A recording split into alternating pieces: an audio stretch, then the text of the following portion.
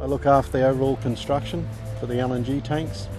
We're doing a couple of other tanks around the project as well, the firewater tanks, but the main consensus is the LNG tanks.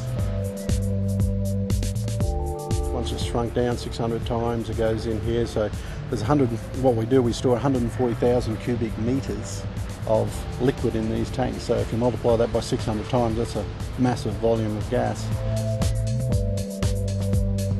Here we are inside tank B. What we have here, this vapour liner, or vapour barrier as they call it.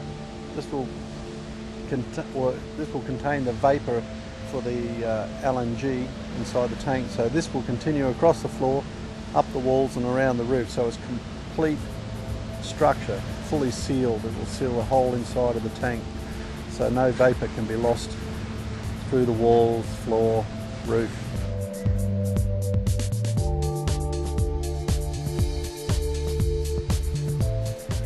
But it's still early days. We'll see how we go. But I've got a good feeling about this one. A very good feeling.